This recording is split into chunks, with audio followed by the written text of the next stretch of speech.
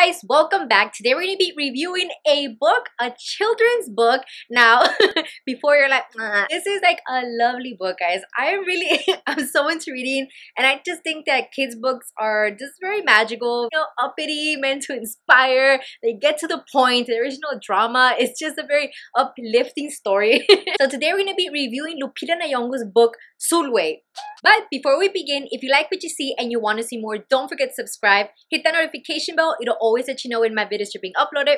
Let's get to it. So this book centers on a little girl having very dark skin, the darkest in her family. And so being different makes her feel sad. She tries all of these remedies. She tries erasing like her skin. She tries putting her mama's makeup. She tries eating only like light colored foods. She even tries praying. And I'm like, ugh. One night a shooting star visits her in her room. She goes with the shooting star and she tells her a story about two sisters, daylight and nighttime, and that everyone loved the daytime. They were giving her like beautiful names. They were like, oh my gosh, it's so wonderful. And when it came time to nighttime, they were like, oh, nighttime is scary, it's bad. They weren't as loving to the nighttime as they were to the daytime. So eventually the nighttime goes away and all there is daytime. You know, they loved the daytime, they loved the sun. It was a little bit too much for them. It was too harsh. They needed time to rest. They needed a break from the very bright sun. So daylight goes and finds nighttime and they bond together, saying that they are one in the same, that even though one is brighter, the other one is also as beautiful as can be. And each of them have this light, a different type of light,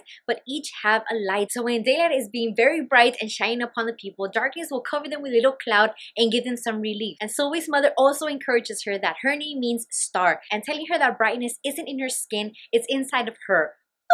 I thought that was lovely, guys. Sulwe wakes up in the morning and feels refreshed. She feels like she is one and the same. She is beauty in the daytime, beauty at night, and she learns to love herself the way she is, radiating that brightness that is inside her, not judging on what she looks like or comparing herself with other little girls or her family. She is a one and only star shining from the inside. This was a lovely book, guys. I think every little kid should read it because nobody looks the same. And I know at the when you're going to school, it can be very ruthless to look different. This book makes every reader feel very special. It's so beautifully illustrated, guys. It should definitely be read to every little kid growing up. That way they feel comfortable and beautiful in their skin. No matter who you are, where you're coming from, or where you're going, brightness is inside of you. It is not based on what you look like. It is not even based on what people tell you or point at you. It is you. It is the brightness that you give and you shine onto others that makes you beautiful, that makes you unique, that makes you a champion.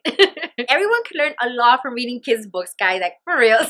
I mean, they're straight to the point. It's like fairy tales, but like way better. And I love that it's always relatable, guys. I mean, if you're feeling pretty low, just pick up a children's book and your morale would be boosted up. And you'll ever wonder, like, why have I never read these type of books? Like, very encouraging, loving, quick reads, guys. Like, what more do you want? So thank you so much for watching, guys. Give this video a like and don't forget to subscribe. Hit that notification bell. It'll always let you know when my videos are being uploaded. And I'll see you guys next time. Bye.